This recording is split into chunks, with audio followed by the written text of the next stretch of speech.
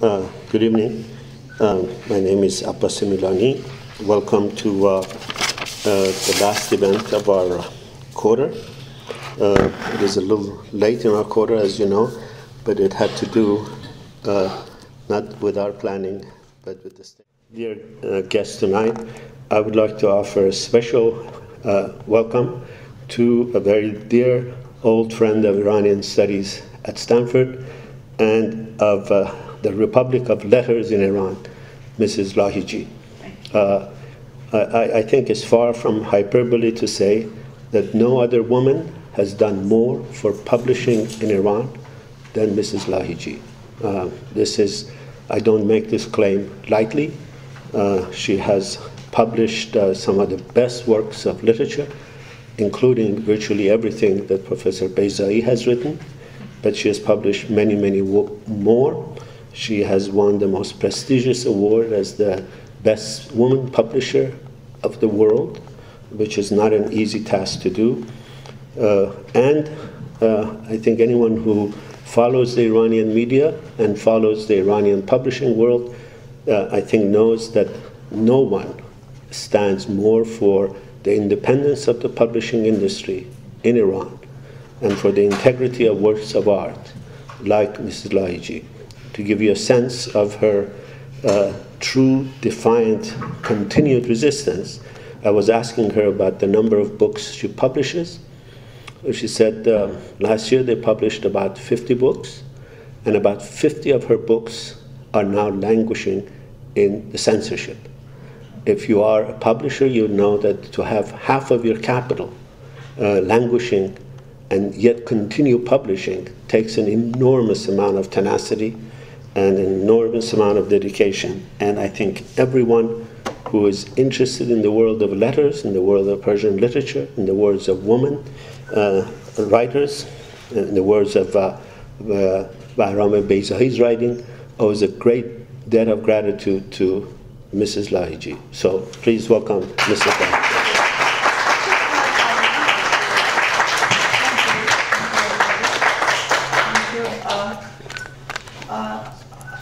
Please come and say a few words. Yeah, that is not my night. It's the night of. Every night is your night. Oh yeah. It's the night of Mrs.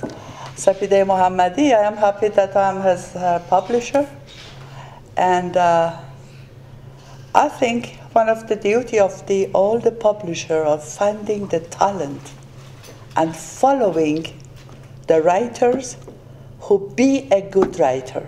And what I do, one of the things that I think is for all the publisher, but what I do and I like to do is this. Sometimes they find me harsh, but I'm not harsh, I'm very kind.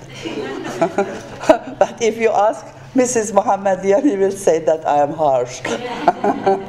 I'm not. But I'm happy that she's here and she will talk about her book to all of you. And I'm happy because from one of her book, one of the film producer came to me and asked for making a film from her book. Then that's a good opportunity. I think a few one can have this. But when Ustad Master Beizai is here, we do not talk about filmmaking, but sometime I was thinking to talk to him about her book. And now it will come the time, maybe next time we can show her film here. Thank you very much for your coming. I am just suddenly here because there is no program for being here talking to you, but I'm happy that I did. Welcome to Mrs. Mohammadian. Thank you, Mr. Milani. The first conference I ever organized at Stanford, which was about 14 years ago, I don't know whether Mrs. Lahiji remembers, but she was one of the guests 14 years ago with Simine Behbahani. And there was a poor man, one of the speakers, who dared talk about some aspects of his views, particularly on hijab, and I have rarely seen someone get a public spanking the way she and Sepideh Mohammadian gave that poor guy. And he stuttered to the rest of his talk, and that was my first introduction to Mrs. Lahiji. So it's been a pleasure to know her, and the fact that we have Ms. Mohammadi here tonight is precisely because Ms. Lahiji recommended her as one of the young talents, upcoming talents in Iran. One of the things we have been trying to do at Iranian Studies at Stanford is try to invite people from inside Iran who are less known in the outside or who have less exposure to the outside. This is our third speaker in this series. This is the third person we have invited from Iran. Mr. Amjad was the last one. Aineh Moradi was the first lady we invited from Iran. And we also had Abdul, who has 1 foot here and 1 foot in Iran. So 4 of our last speakers in this quarter have been either from Iran or have had a foot in Iran. Ms. Lahiji is the cream on top of the cake. Now, Sepideh Mohammadian is one of this new generation of writers. I have talked to her a little bit about her career and heard about her career, a rather remarkable career, from Mrs. Lahiji. She decided at one time that she was going to dedicate her life to writing and become a professional writer. She had a fairly successful career as a first housewife, then as a lawyer. She had some very lucrative contracts with corporate clients, but she decided that her calling was as a novelist, and with no small amount of encouragement from Mrs. Lahiji, she decided to write, and she decided to write in areas that very few people have written about. One, the war with Iraq, and the damage that it has done on the soul and the psyche of the people. She decided to do intensive interviews with people who have had the experience of the war, and decided to write about it. And as you can expect, the book never was published. The war, unless you praise it, is a taboo subject in Iran. To write about it in any serious matter is seriously prohibited. Then she decided to study another rarely studied subject, and that is the abuse of women in Iran. She studied it both as a sociologist, as a trained lawyer, and finally as a novelist, and decided to write about it, and decided to do something about it, and decided to define her own life by writing novels. One of her, again, unpublished books has a wonderful title, Tanha va Raha, Alone but Free. It's about women who have been divorced but have found freedom in their divorce, but at the same time they have found an enormous life of difficulty, and she is trying to address those difficulties both as a sociologist and as a novelist. So it is with great pleasure that we welcome this young talented lady from Iran, and hope that this will not be the last time that she visits a major university in the West. Thank you.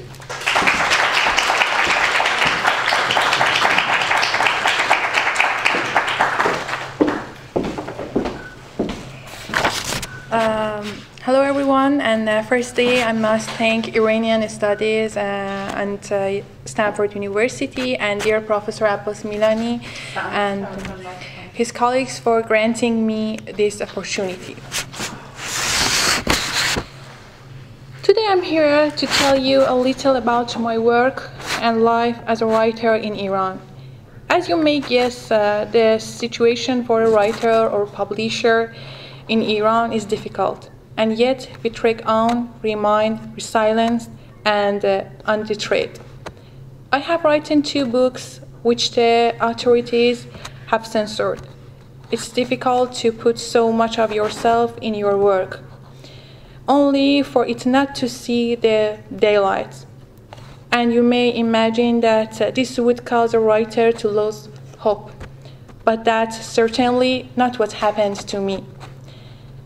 Instead, it's just a challenge, a test for me to explore new and better ways to get from where I am to where I want to be. I'm here today to share a little bit of myself with you. In particular, I want you to take away 3 things from my story books. First, find your passion and never give up. Regardless of how difficult my situation, writing is the most important thing in my life. It's my passion, and I will stay true to it. Second, Iranian women authors are resilient. They are forging their identity both at home and internationally. Empowered women authors are the key to improving our lives at home and abroad. And third, seek awareness. I want to inspire women to seek awareness and find new meaning in their lives. It's too easy to settle into a preset role and destiny. It's too easy to settle into your daily habits and forget to look up. So instead of looking behind you, look what is in front of you. And once more, the 3 things I want you to remember about me and my stories is: first, find your passion; 2, be resilient and strong; and 3, seek awareness. Now let me tell you a little about myself. 12 years ago, when I was very young, I presented my first book to a famous publication. Although the publisher did not publish my book, they did me a great favor by introducing me to the publication Roshangaran and Women Studies, which is well-known in the fields of women's rights, culture, literature, and theater, and is famous for publishing Master Bahram Beyzoi's work. Then and now, women writers and publishers in Iran are working in difficult conditions. We're getting permission for publishing a book like my latest book, The Story of Eve and the Heir of Wits. Takes about 2 years and the uphill battle to get a book published. My publisher, dear Mrs. Shahlallahiji of Roshangaran, is currently waiting for permission for more than 50 volumes. And of course, some of them have been censored. My first 2 books, The Slide Toward Hell and The Forgotten Society, are among the book banned.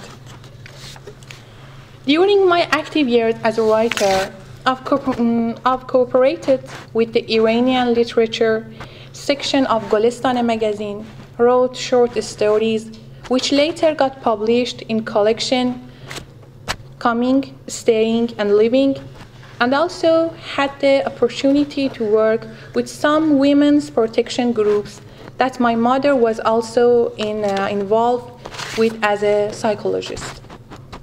I've been confronted with the problems of different social classes, especially the middle class, which I put my main focus on. And I realized what's more important than narrative forms and literary richness for me is what happens to the reader at the end of the story.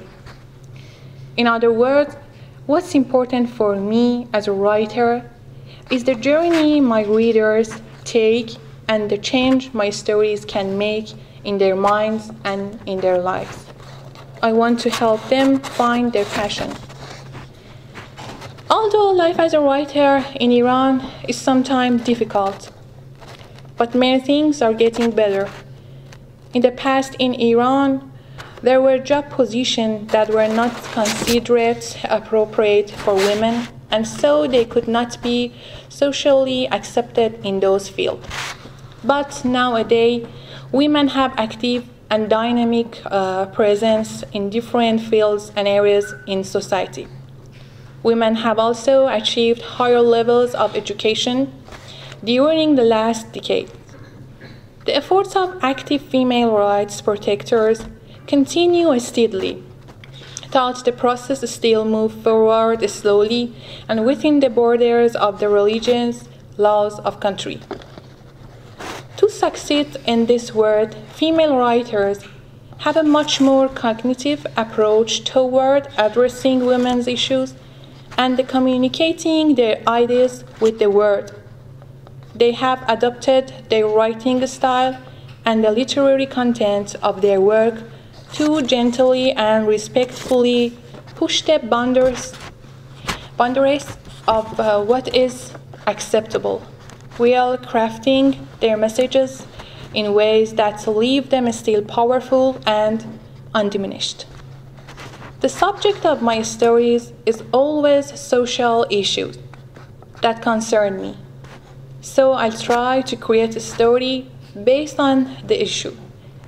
And when I start writing, the storyline goes forward based on my perception and perspective of that issue. The thing here is that I must be able to find a function for the story, see what it can do, the change it can make. This approach of mine is probably a reflection of the major I have studied, sociology and law. And so I guess that I'm always focused on the fact that the human being of our time is trying to find a new meaning in between all the information the modern world is injecting to their mind. This way of thought guides me and my writing style and pattern. Actually, I'm not known as a feminist in my country. Some people even ask me why male characters in my stories can get hurt and be rated as much as the female characters who are in a search for their identity and ways to change. Based on the research I did on the issue of female murder in some cultures for my latest book, The Story of Eve and the Era of Wits, I realized these angry and furious men who commit the murder are also victims of the thoughts and limitations of their culture. As a response to that, I must say that the issue of women is not to fight the men, but to find themselves a true and unique identity. Because if there be any struggle for women to fight men, both would be losers. I think what matters the most to the people of our time is to find themselves an identity, aside from gender and sexuality. An identity that's about humanity and not gender. This is an important distinction. In finding an identity derived from our common humanity, rather than one derived from the difference in our gender, we find a way to take two powers that could easily be set against one another in a fruitless battle and unite them toward a common aim. By looking at the problem this way, we can solve many of the problems women face. Now let me tell you a little bit about some of my works. In my first book, The Slide Toward Hell, I wrote about women who had lost all her family members during the years of revolution and war. The female protagonist, the only survivor of the family, struggled to build herself a new life after the critical and eventful years of revolution and war. This book was banned and it is still not published.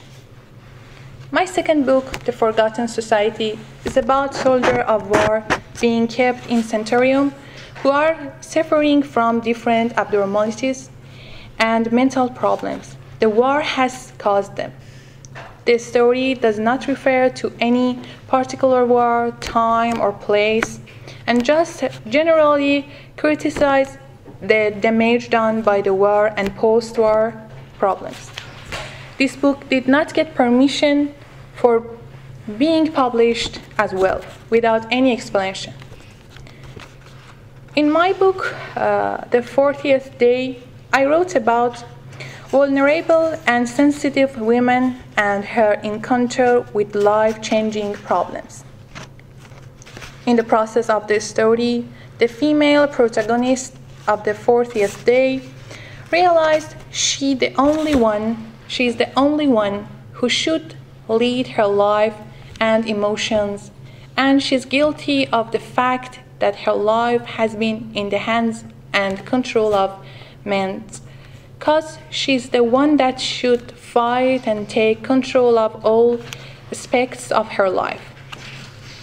The protagonist tries to become the hero of her own life during this process. That's metaphorically explained as the process after death, process of accepting, healing, and in the end, becoming free and awakened. For my book, The Story of Eve and the Heir of Wit, I did 2 years of research and asked people of different ages, social classes, and education levels to fill out my questionnaire, which asked questions about family violence, suspicious, and the murder of women. And I wrote the storyline based on some true stories about such murders. In this book, the subject is not about the damage done to women, nor about gender or finding the criminals. It's about a special way of thinking and culture that affects every act done to women that ignores their rights. It's also about the times when women are stuck in a situation where their rights are being taken away from them, and the question of how far the law will go to support them, which would totally affect the process and the outcome. The story shows how local beliefs that are buried deep in a person's subconscious can affect their lives and actions despite the modern life they seem to be living on the surface. The function of this story for me is to try and change those false thoughts and ideas. The changing of culture and belief is a long process that requires time and passion. The secret to this change is to seek awareness.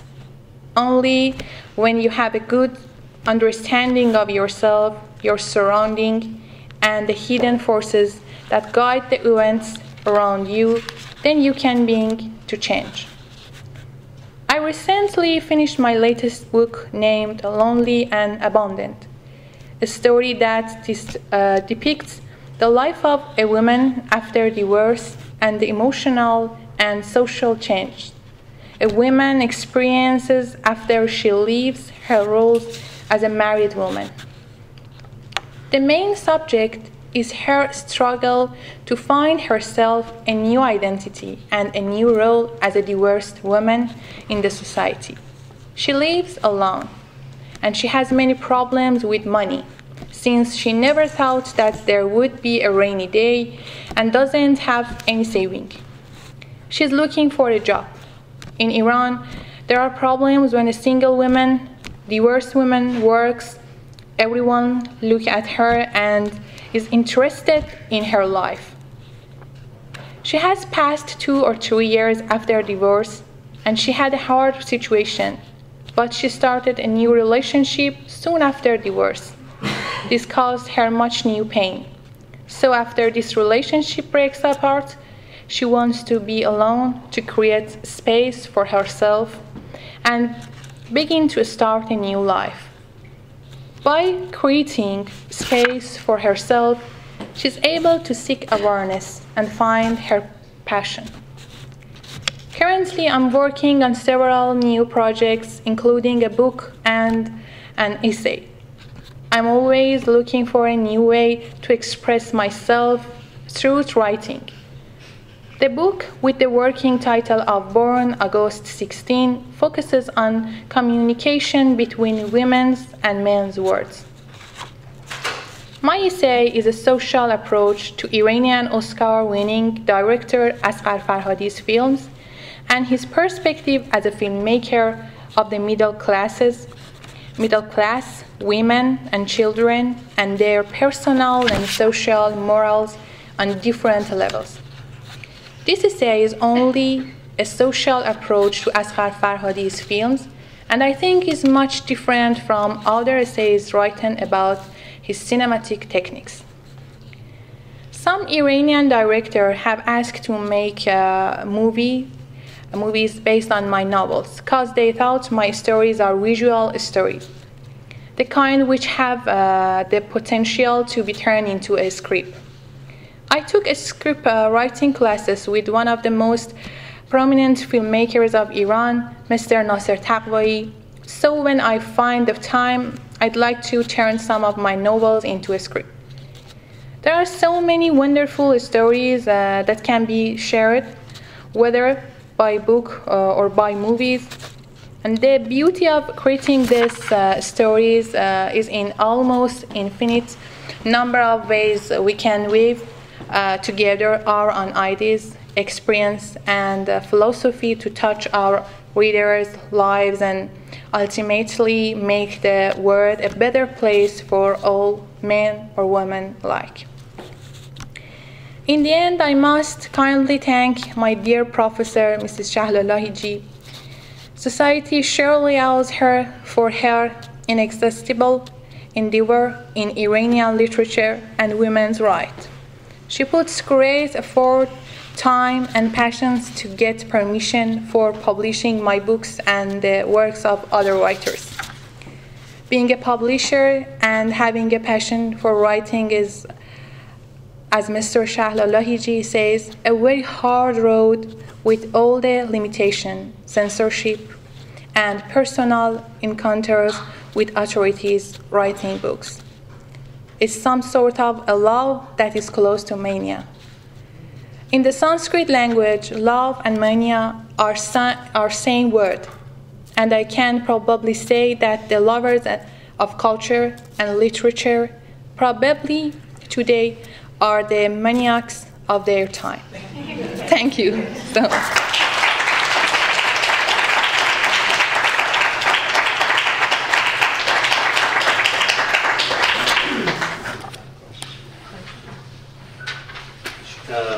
She has promised to answer some questions, but has asked me to maybe help translate. I have to make a correction of what I translated one of her novels, Tanha va Raha.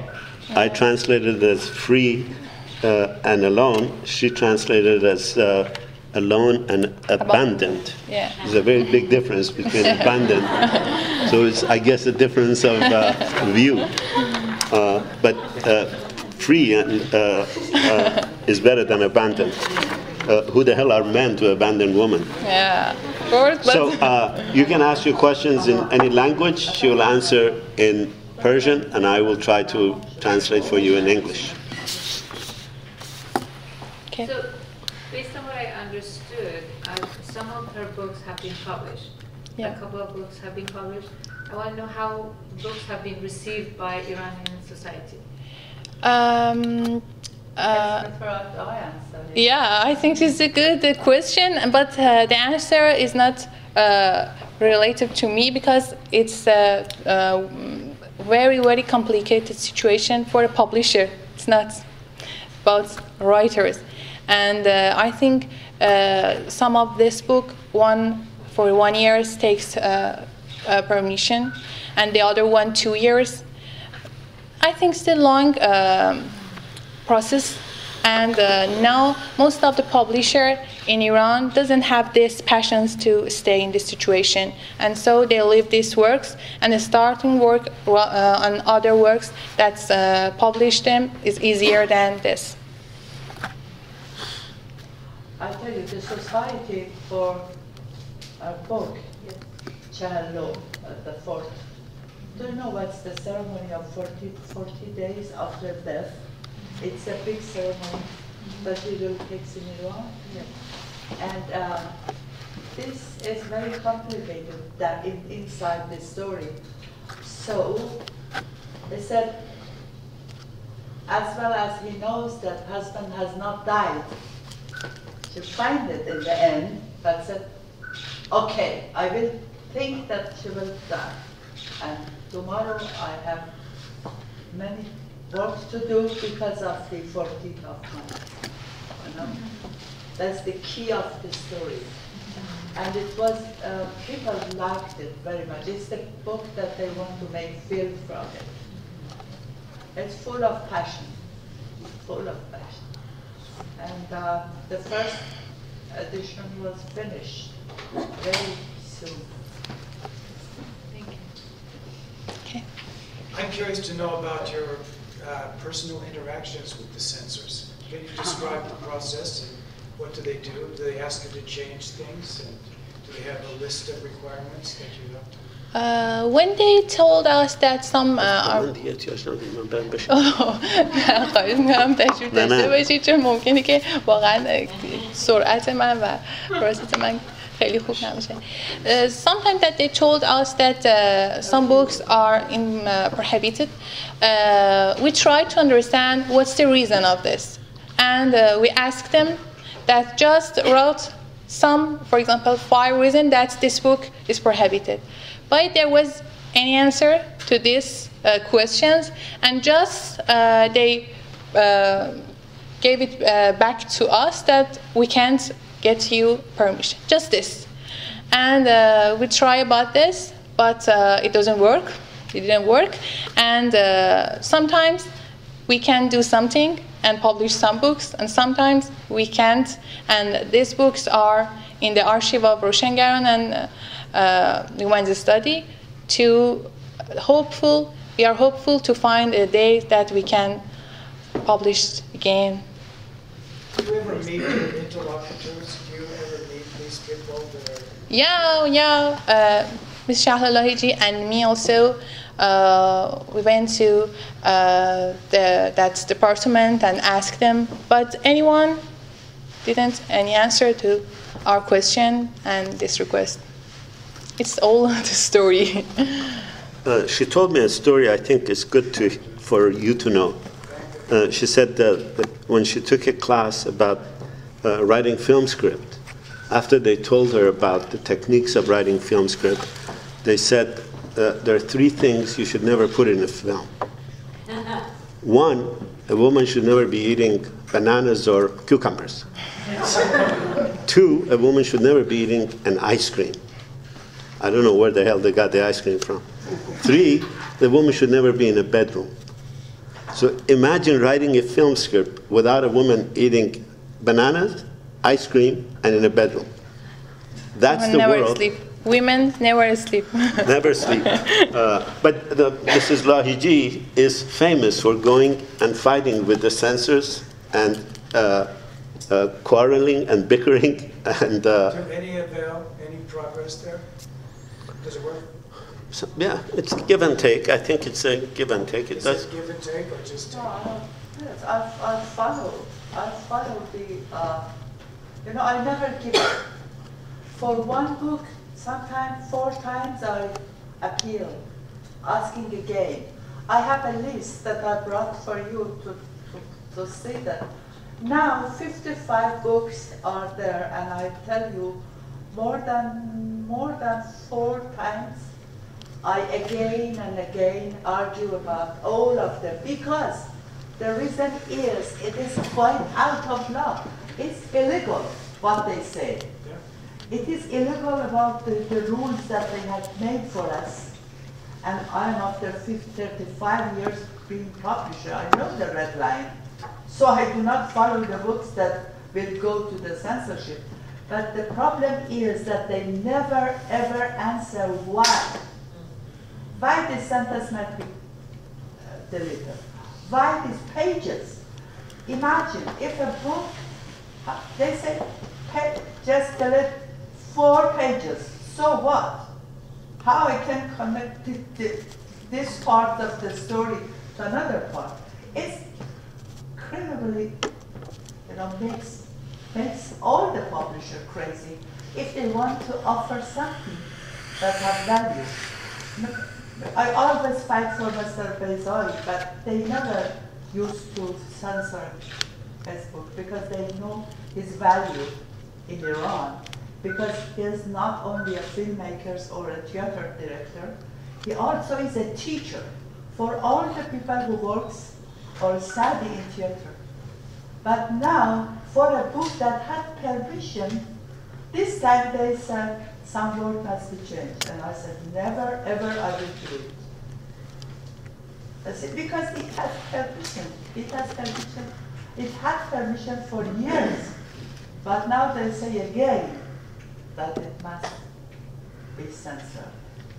What she's referring to, in case you don't know, it used to be that if a book got permission once, then the publisher had the right to republish. Yes. In Ahmadinejad, they said, we don't care if you had passed, you must resubmit and get a new permission. That's it is permanently. It has written on this, permanently permission. So they have to follow the laws that they have, that they do not. And that is the main problem, that they break the laws before everybody else. Have you seen any changes recently, like after the new presidency? I don't know, but I am very optimistic. So I also, as she said, look at the forward and not to the back, and I hope one day we will break them. I'm just wondering, with such a huge Iranian population now, not in Iran, do your books or do other writers, Iranian writers, if they censor it in Iran, will they just maybe send it to Los Angeles and say, please publish it for us? And then maybe it'll wander back into Iran as well? I think so. Every writer wanted and likes that their books and their rights can publish to in other languages and also have more readers in all of the world. But it needs to present these works to another country and other languages. And of course, we hope that we can find a publisher out of Iran to publish these books in another language. What? Even in Iranian? No. Some of them are getting published. میگه به فارسی در خارج چاپ بشه. چاپ میشه دیگه. Yeah, it's made, but I think it doesn't work. We need more than this, I think, because we can publish it in Iran with fighting, and finally we can publish this. But of course, if we want to publish these books in other countries, we prefer that it be in other languages to have more readers from the other cultures. Of course. Yeah. Your ideas, are they generally adhered to, pardon me, this is a tough question, by other women, by the majority of women in Iran? Is this are your ideas on women finding their identity, is that a commonly identified and believed in theme? I think yes, because maybe sometimes media shows some other picture of people and other side of our women's in the world, and maybe sometimes show them chicken, but they're not like that. I think the women in Iran are so strong, and they was so strong in all the parts of our history, and I think they are moved forward all the time. They stayed in bad situation after war, after revolution, and with every other situation in Iran, they was very strong. I believe that it's in subconscious of every woman in Iran, but we try to get it out of their mind and this make this potential to them act. I think it's my job, my work as a writer, and I can find in every mind of women in Iran, I think. I'm curious to know how you personally deal with the news of your work not being published, denied publication, because I'm sure it's not an easy task. How do you handle it? Sometimes when I was younger, also every women all the time are young, but that time I'm lose my hope, because when I was so young, I need to sing and I need to this works can be seen, and most things that could help me to keep on was my publisher, because sometimes I gave up and I told her I couldn't continue this because it doesn't work in Iran and we couldn't keep on. But now with this strength that she gave me, I know that I have to be strong. Sometimes when she told me that we have some problem with this book, now I can handle it and I can be strong and I can be passionate to continue the fighting, and now I'm better than past in the front of these problems.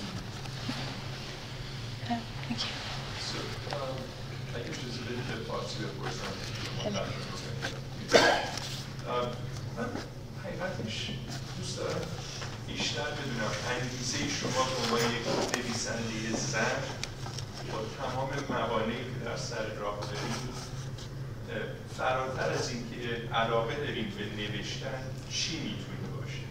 برای اینکه نوشتن در ایران و نشر کردن در ایران مفهومی که شما خودتون الان اسم بردین رو داره، در نتیجه بایستی یه انگیزه دیگری فراتر از نوشتن باشه، چون وسایل نشر کردن محدود نیست به کتاب با تکنولوژی امروزه. دوست دارم نظر شخصی خودتون رو اگه اجازه بدین ترجمهش بکنم. She says, he says, and she will say later, he says, I'd like to know what drives you to write. It certainly can't be just for writing. Once you describe all the obstacles and once we recognize that the way to communicate with the outside world is not limited to books. There are other means available. So what is it that keeps you inspired to continue writing as a woman in spite of all of these obstacles? و اگه اجازه بدین من این سوال فارسی جواب بدم که با زحمتش رو با آقای دکتر بدین. طبیعتاً به تعبیر شما راههای زیادی امروز وجود داره برای برقراری ارتباط با جهان. هر کس در یه زمینه‌ای به نظر من توانمندی داره.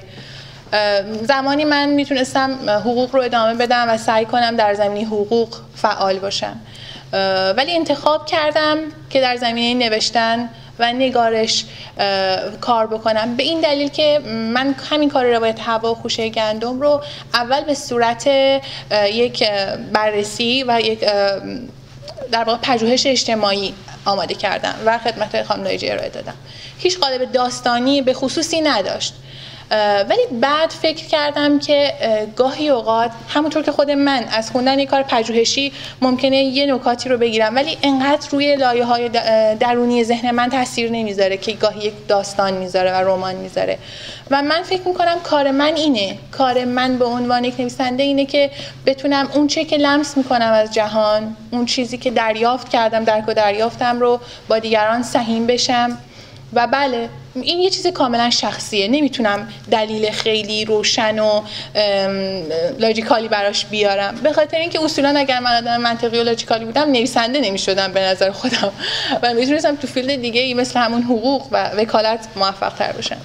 ولی فکر میکنم تنها چیزی که در این حوزه میتونه افراد رو سر پا نگه داره و در هر حوزه بهترین مثالش من فکر میکنم استاد بیضایی هستن که فکر نمیکنم کسی به اندازه ایشون مشقت در ایران کشیده باشه بابت نگارش و فعالیت در حوزه هنر و فرهنگ و اینو هر ایرانی میدونه.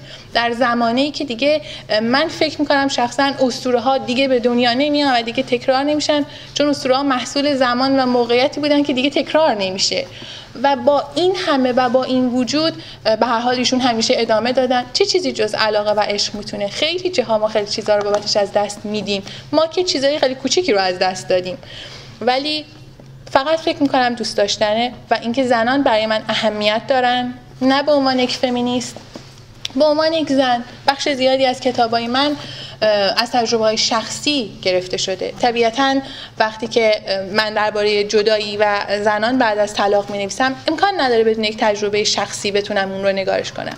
ممکنه که همه اون تجربه سهم من نبوده باشه، ولی بخش زیادی سهم من بوده و من بعد از اون شروع کردم با مراجعین مادرم که روانشناس بودن و به هر حال موارد متعدد زنان بعد از جدایی مصاحبه کردم و پیدا کردم این چیزی جز عشق به نظرم به کاری که انجام میدیم نمیطلبه. من تنها جوابم اینه، امیدوارم که قانع کننده باشه. ستم بر سنگ سنگین است خانم. She said she's going to give me the burden of translating. She didn't say she was going to talk for 10 minutes and expect me to translate it. So the burden is truly on me. She says that you're right, there are many paths, but everyone must find their own strong points. At one time I thought that was law, but I then decided that that is not where I want to spend my life. I decided to become a writer. The novel that I wrote about the plight of women was initially in the form of a monograph. It had no structure as a fiction, but then I realized that if I turn it into a fiction, it will have more effect. I realized that in my own experience, stories and works of fiction are more effective. I can never write about anything that I have not personally experienced. I feel it is my responsibility to share my own experiences. There is no logic in this. There is simply a matter of love, and you decide to dedicate yourself to these things regardless of a kind of a cost-benefit analysis. Maybe the best example is Professor Beizai. I don't think anyone has suffered as much as he has for pursuing a life in letters, but he pursued it and became a kind of mythical character in our time. It is very difficult to become a mythical character in our time, but you can only do it if you have absolute love and dedication to your work. And that is what I have decided I must bring into this. But I also know that when I write about women, I write partly about my personal experiences, but partly about the experiences of us as women together. When I write about the cost of a divorce, I have had to have experienced it. The entire story is not my story, but I have experienced part of it, and I think that I need to share it with my mother, with my reader. When I was doing other work, I extensively interviewed some of my mother's patients, and from them I tried to find the story. And what drives, the only way that it can be explained, the only logic, that there is no logic to it, the only logic of being a writer in Iran is loving it, or as she said in her speech, being mad.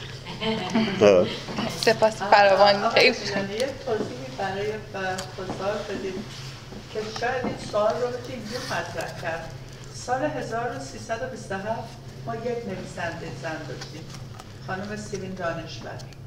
امروز بیش از 700 نویسنده زن داریم که فروش کتابشون خیلی بیشتر از مرداست. شاید این سوال رو بشه اینجوری مطرح کرد که ایران شبیه هیچ کدوم از کشورهای دیگه خاورمیانه نیست. کشوری که در یک زن پشت فرمان اتوبوس میشینه و هیچ اتفاقی نمیفته. هیچ کس شلوغ نمیکنه، هیچ کس کله زنی رو با گلوله نمیزنه. هیچ کس نمیترسه از اینکه پشت تو ماشین بشینه که راننده اتوبوسش زنه. She said maybe this point should be also added that in Iran in 1948 there was only one woman writer, Sepideh Daneshvar. There are now more than 700 women writers, and many of them have books published and sold in much greater number than men. Iran is a very unusual country. It's not like any other country in the Middle East. It is a country where a woman bus driver can ride a bus and not have a bullet put to her head, not have people flee the bus because they think it's a woman rider. They're completely at ease, and this is a very important transformation that explains why Iran is different and why out of that context comes writers, young ladies, younger ladies than like her.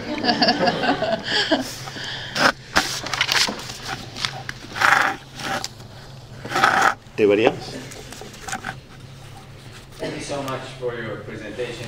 As a member of the diaspora here, I don't get to have a glance at what's going on in that country. And I really appreciate your optimism.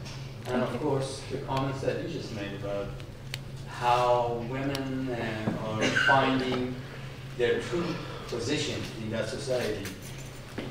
In fact, we just had another presentation by a reporter, Nazila Fathi. She said exactly the same thing, that inadvertently, women after the revolution got a chance to really come to the surface. Yeah. By the way, learn to fight. Yeah. There are many, many young writers in this country who don't get any of their work published.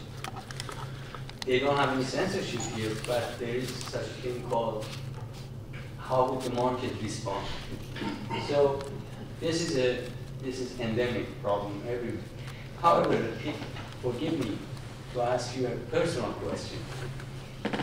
Would you be able to walk in streets of Tehran the way you are dressed? No, it's a rule that we have had a hijab and clothes like this, and I think it's not the most important for our women. Of course, it's most important that we can choose in freedom or wear our clothes or something like that. But now it's a rule. And I think this rule is not like, for example, Saudi Arabia or other countries like that. There is not so forced on keep this, but I think there is many other important things that we have to try to change this. And if we want to try to work on something like this, that is completely rule of based of religions in Iran, it doesn't work now. Now we can find some ways to something that now we can do something for that. But I have to make one, let me make one point that I think is important to bear in mind. The Islamic Republic is trying to change the rules of the game. It used to be that if women come out of Iran, the way they dress is their business. Now, if women come out of Iran and they have a plan to return back, they have to abide by the rules in Iran. That is absolute extraterritorial terror. No other country forces their citizens to dress the way the local law requires. Even in Saudi Arabia, when Saudi Arabian women come out of Saudi Arabia, they're free to dress any way they want. In Islamic Republic, if you're trying to go back, you have to dress this way. And this is a new rule, and this is a new extension. Women do it all the time in Iran. You just go online and look at it. Yeah, that was misunderstanding. Yeah, we can going She's out very like modest this. here. Yeah, we can. And I told you, it's not like Arabic Saudi with complete hijab or like that. But there is a rule that you have to some scarf on your hair.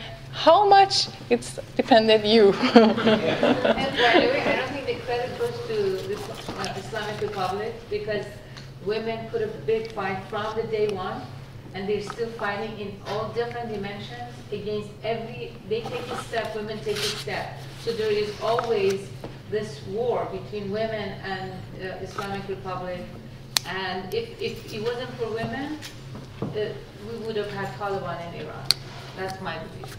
No, it's 35 after revolution, 35 years after revolution. And still they are fighting for hijab. It means that it was never ever serious in Iran. And if you sometimes see the young ladies, how they cover them, it is joke. It's not hijab. It is something that sometimes it makes me laughing. About this hijab that women have, just like here, all the hair is out. But it's hijab, okay. They have to accept. کلاه شرعی. حجاب شرعی مثل کلاه شرعی. They put them and they arrest them. Sometimes they snatch them. But never. And women still are, I don't know why. They are not frightened of them. They are very good. You must come and see. I cannot explain it out, because there are something within their soul, fighting in every word. You can see this. I apologize for being late, and maybe you covered this, but in the Soviet Union during the time when there was such censorship, there was an underground circulation. Yeah. Is that happening in Iran? Some is that. Some is Yeah. Yeah, there is not just in about the publishing. It's about the theater, about the music. There is underground activity in many other fields. But I think, and some people like me think that it's our right that we can do with a freedom mind, with in good situation, because as an artist, as a writer, as a actor or filmmaker, we have to have a good space to work. We can do it underground, but we're fighting for doing in freedom and in better situation. Because of course, if we want to do it in underground, it's so much harder than this. But do you have readers? I mean, are there people who are reading your work? Yeah, people follow this way too. They find a way. Yeah, sure.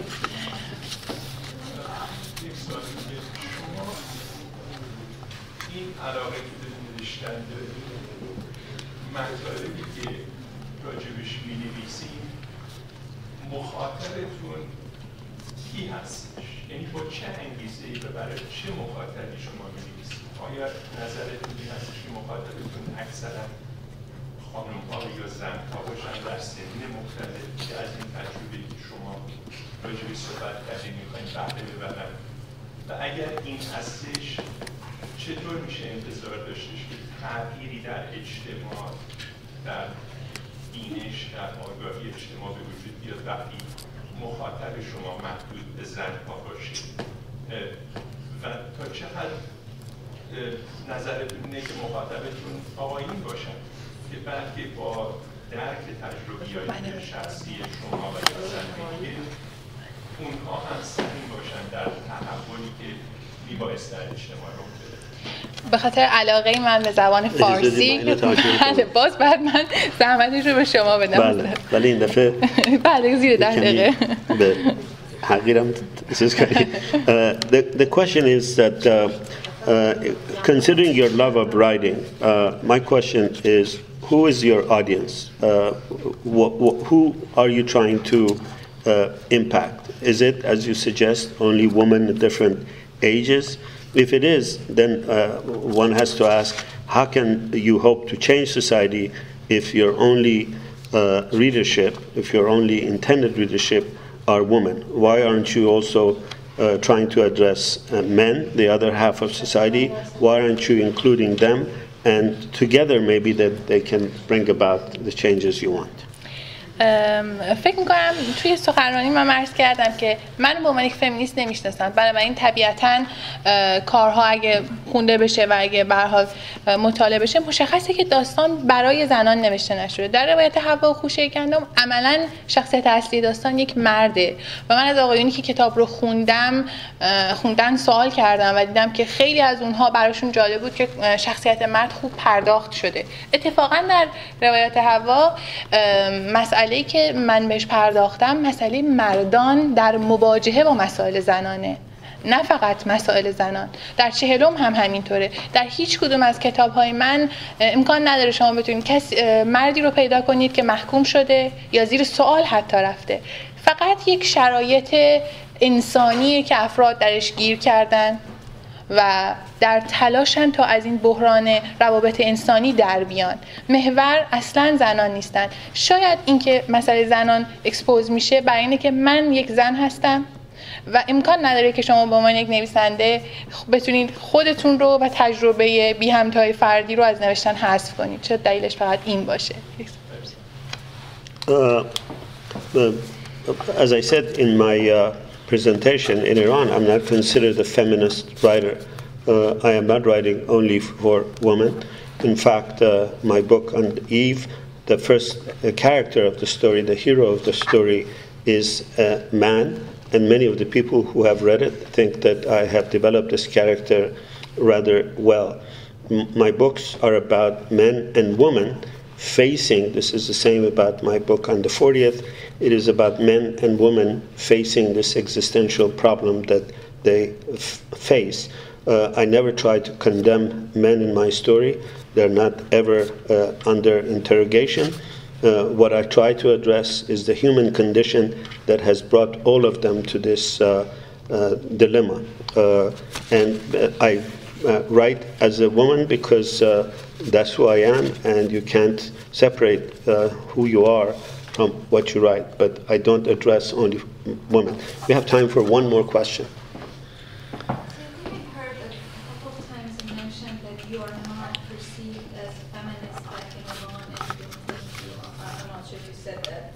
Yeah. Maybe or not. I was wondering, so there's a broad perception of feminism. I was wondering, is there a very negative thing to feminism like in Iran? Is there anything that makes you feel, you would prefer to not being perceived? No, at all. There is a lot of filmmakers and writers in Iran that the way their ways to seek awareness is from this channel, feminism. And maybe there are believe that, but it's not my belief. I think I'm believing that there is no struggle between two words, women's word and men's word. It's my ideas, not there is no any pressure on me to pretend another thing. But it's my belief that I can't believe that if we want to try to be against the man's word, it doesn't work because it's completely dependent to each other. It's about me. Maybe another people have a right to think in another way. I don't know. First of all, I must mention this because I always say it's not men are the problem. We are not struggling with men. When we say, I'm against the word of what we call it mard salah. We call it something comes from God, some God or some father, not physical father. I mean, Patriarchy. A hidden father that comes to men and women both. Men are sacrificed their life. Never mind, when you have not freedom, when you have not democracy, they are the both gender that are sacrificed, and not only. It's my idea as well. They know me as a feminist, that I'm not against the people who I bore them and I've just grow them. We did it. We did it. If they are not quite perfect, it is what women did. That might not be our idea. It's what our order gave to us. Thank you very, very much. Thank you.